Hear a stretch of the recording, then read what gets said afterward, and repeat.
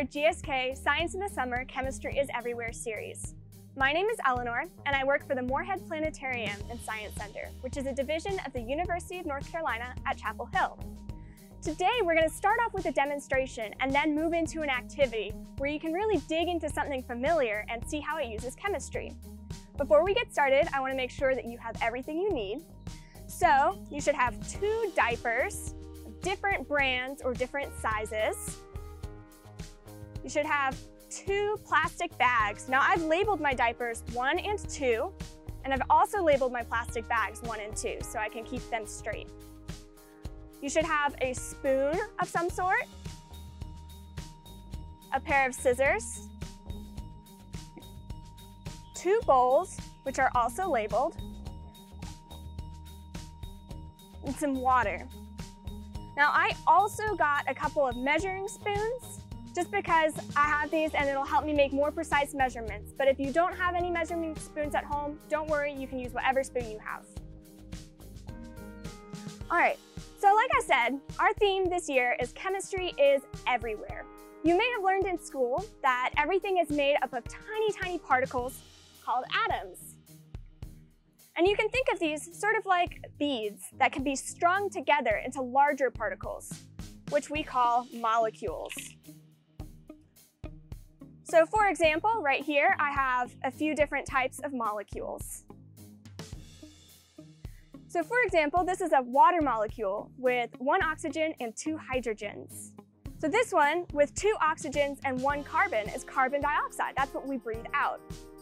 Now imagine taking a lot of these little molecules and stringing them together to make one huge molecule.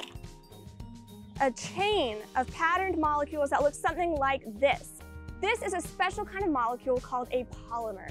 And today we're going to be exploring polymers because they have all kinds of interesting properties. Now you actually have polymers all around you right now. Look around if you have anything that's made of plastic, or if you've got hair, or if you have, this is a nylon molecule, a nylon polymer, which may be in the clothes you're wearing. Spider silk, all of those are polymers. You even eat polymers. So when you eat starchy foods like potatoes or pasta or bread, those are polymers that you're digesting and getting energy from. Now polymers have some really interesting properties. For example, spider silk is really, really strong. And I'm going to show you one of my favorite polymers. This is something called sodium polyacrylate, and it looks a little bit like salt or sugar. It's just a little white powder. But watch what happens when I add some water to it.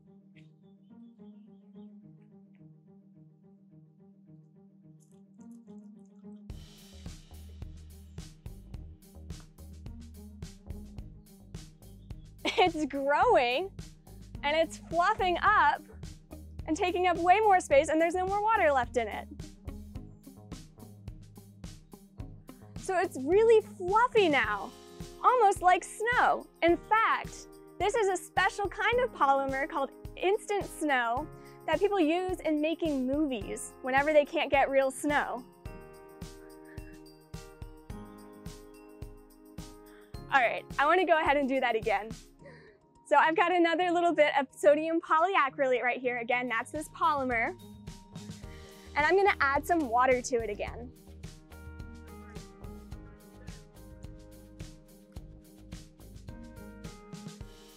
All right.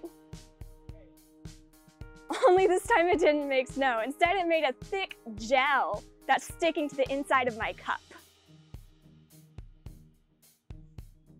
So I might have played a little trick. This is still the same kind of polymer called sodium polyacrylate, but the molecules are arranged just a tiny bit differently. So instead of getting light and fluffy like our instant snow, it became a thick gel that just absorbed all the water. In fact, this kind of sodium polyacrylate can absorb up to 800 times its weight in water. This makes it really useful for some things. For example, you might mix it in with your soil so it traps water and releases it when the plants need them. But it's also useful for some other things. All of us produce certain liquids, right? And we generally know what to do when we produce those liquids. We go to the restroom. But some people are not able to hold their liquids. And so we have diapers. Yes, diapers have sodium polyacrylate in them. That's this polymer that can trap all of those liquids. So now we're going to move on to the experiment part of this video. And what we're going to do is take a look at these diapers, see how they work, and which ones maybe work better than others. So the first thing I want you to do is go ahead and take a look at your diapers, the two diapers, and make a note of anything that seems different between the two. Are they different sizes? Do they have different patterns? Do they feel different? Is one softer than the other? This is going to affect how comfortable it is to wear, remember. Maybe you open it up and take a look at how they fasten, how they close. You've got these little flaps that wrap around. Does one of them stick better than the other? So you don't want your diaper falling off. So take a note of all these things, and if you have some paper with you, write them down so you remember. Just remember to keep track of which one is diaper 1 and which one is diaper 2. Once you've done that, we're going to go ahead and look at what's inside the diaper. So open it up, and you'll see that there's a layer of cotton. And underneath that layer of cotton, we've got some sodium polyacrylate. That's that powdered polymer. So we need to cut open the diaper to get to it.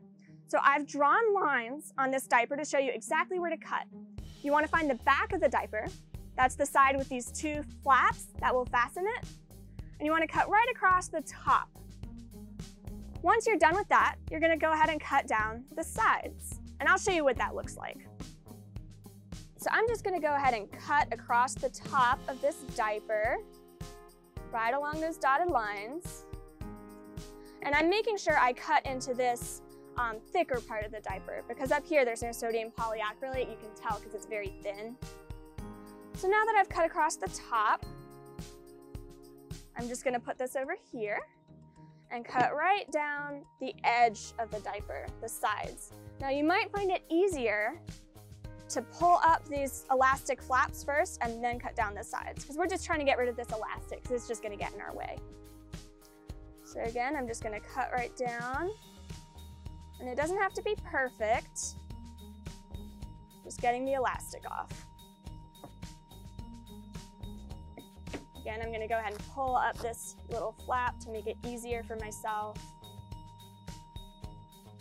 Cut all the way down. All right, and now I just have this other side to do. You can see how now the diaper is really unfolding, so we can get to those crystals, the sodium polyacrylate. All right. So now we have really the meat of the diaper, and this is what's there to catch all of the liquid.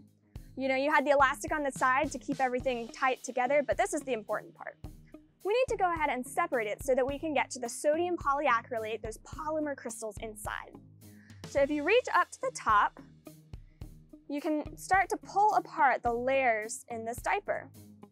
Now you might notice that there's an outer layer that's like a plastic, that's the patterned layer. And this is also a polymer, just like all plastics, and that's there to catch any leaks, right? But that's not really what we're interested in. You can't really get to the crystals there. So then if you go to the inside, you'll notice that there's kind of a webbing, and this just holds everything together. If you pull the webbing apart even more, you'll find some cotton that helps absorb any of those liquids. But again, that's not the sodium polyacrylate. That's not the polymer we're interested in. What we want is right in the middle of those two layers. If you hold it up, you can see that there's a thin layer with the sodium polyacrylate crystals in the middle. And we need to go ahead and find a way to break apart those two layers. And you might have to mess with it for a minute, and that's okay. You're just going to go ahead and tear at it until you can get those two layers separated. And you'll know when you do that because the crystals will start to come out and you'll be able to really see them. So again, they look kind of like sugar or salt. They're a little bit sticky because they've been attached to these layers. But you should really be able to feel them, and you'll know when you get to those sodium polyacrylate crystals. Okay, so once you've got those layers separated, you're just going to go ahead and pull the diaper apart all the way from top to bottom. Now it might start to rip a little bit, to the cotton layer, and that's okay. Just try to keep it as intact as you can. But you can see that even mine's ripping a little bit over here, and that's fine. But remember that what we're really interested in is the sodium polyacrylate, those polymer crystals, not the cotton. So I'm almost done pulling this apart.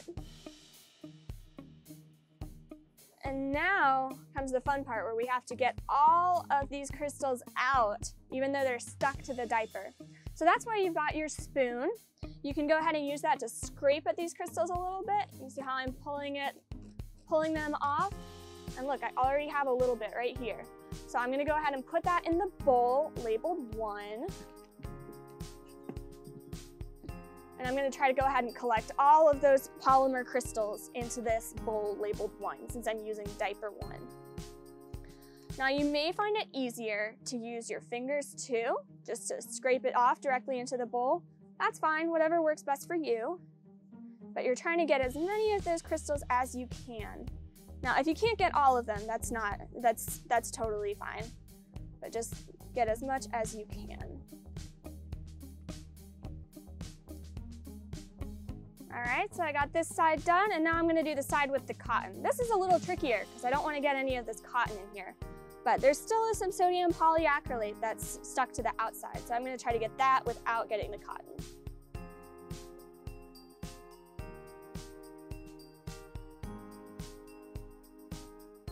All right, so I've finished with this diaper number 1, and oh, there's a little cotton.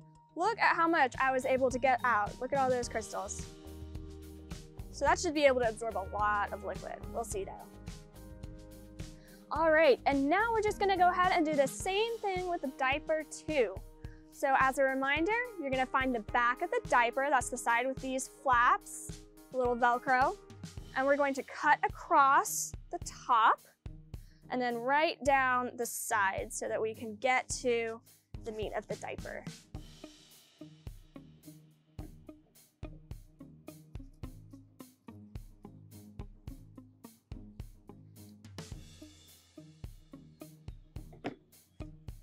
Now, in case you're wondering why we have different swim diapers, think about how much this diaper gel just swelled up when I added the water. In fact, you'll see later on, it's gonna swell up even more as we add more water. And think about how much all of this polymer would swell if I added an entire swimming pool of water to it. In fact, if you ever see a kid who forgot to put on a swim diaper, you'll know because it's gonna be huge. All right, so I've got this cut apart now, and I'm gonna do the same thing as before where I tried to get to that layer that's got the crystals in it. So I'm pulling off this plastic layer because I don't really need that. And here's the interior webbing. And now I can separate these layers in the middle and get straight to those polymer. And again, I'm gonna open it up all the way, trying not to tear it too much. There's a little bit, that's fine.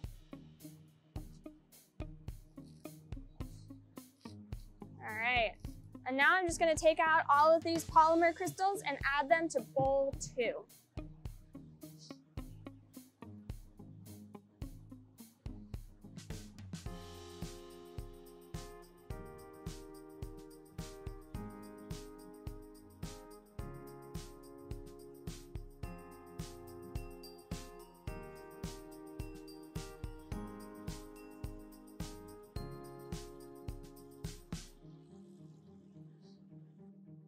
All right, so I've got all of those polymer crystals out.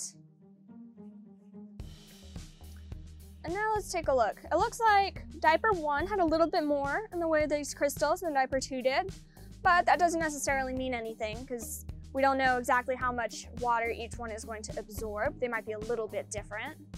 So we're gonna go ahead and test that out.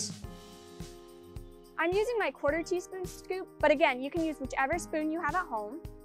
And I'm just going to pack it in so that I can make sure I have a good measurement. I don't want a lot of air space in these crystals. and I'm gonna add it to bag 1.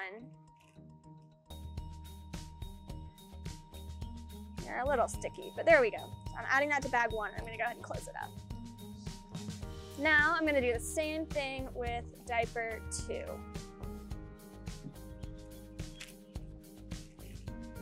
I'm gonna scoop it out, pack it in a little bit.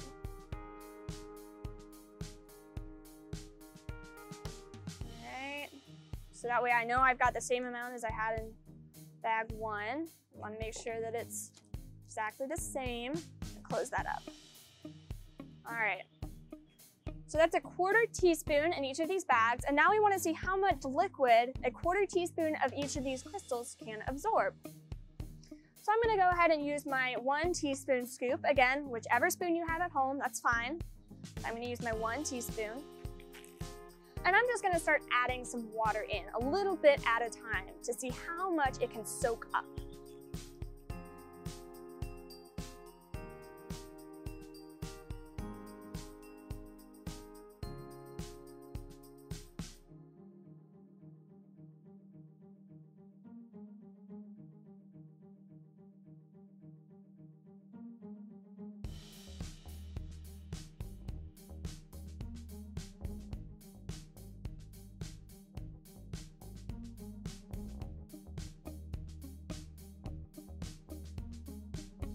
Right, so I'm gonna add another scoop. Let's see how this goes.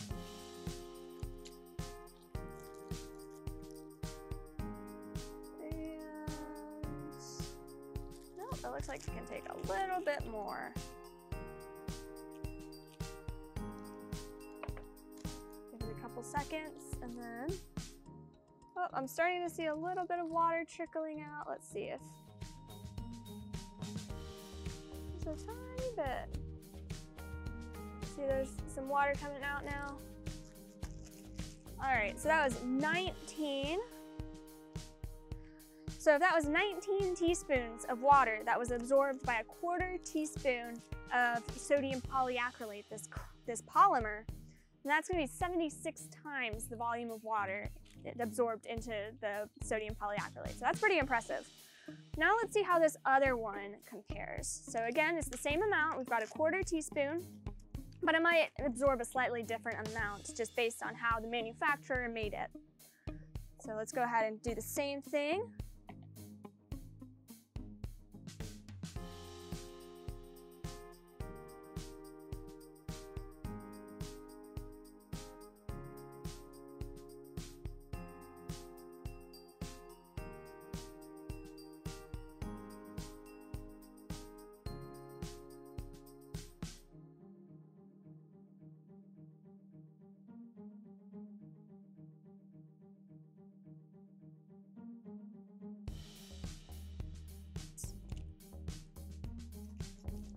A few seconds. And we're still doing okay.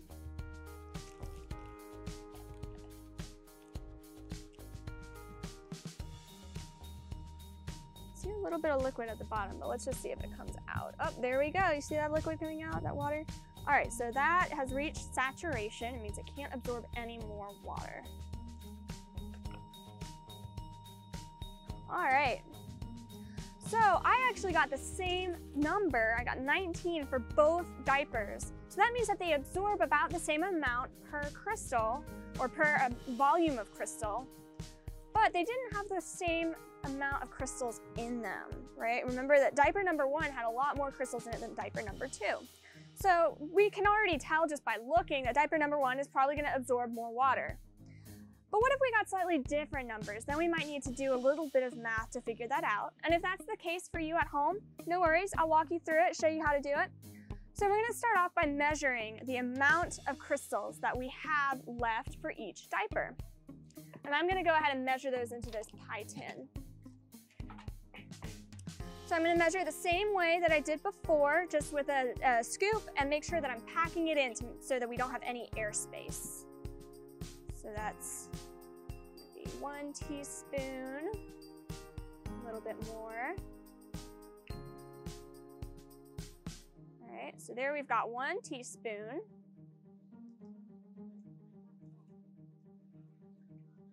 let's do, it looks like we have enough for at least another teaspoon.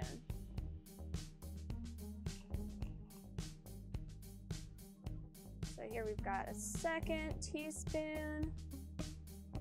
It really had a lot of the polymer in it. And now we're gonna see if there's enough for one more teaspoon. And it looks like there might be.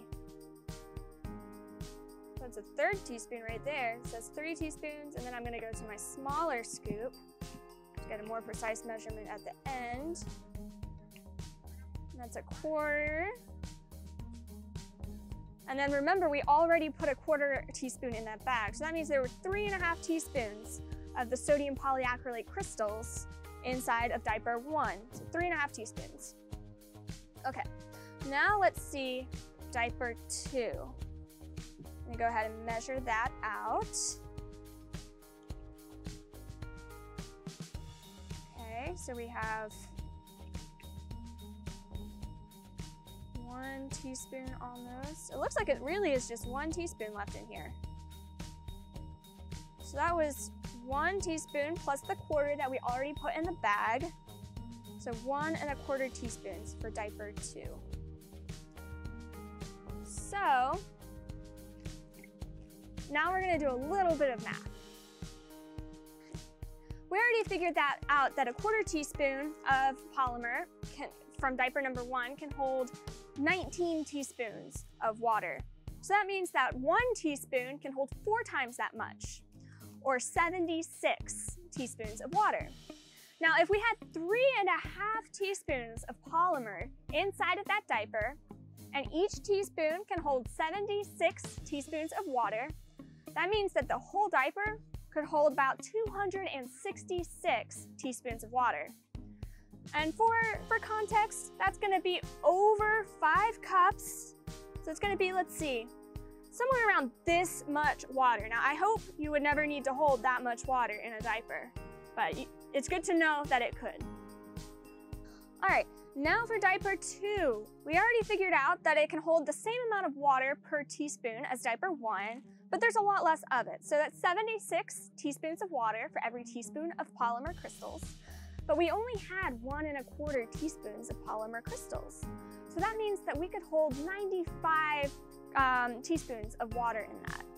Now that might not sound like a whole lot, but that still is about 2 cups. So that still is about this much water, which is still a lot more than you would probably ever need.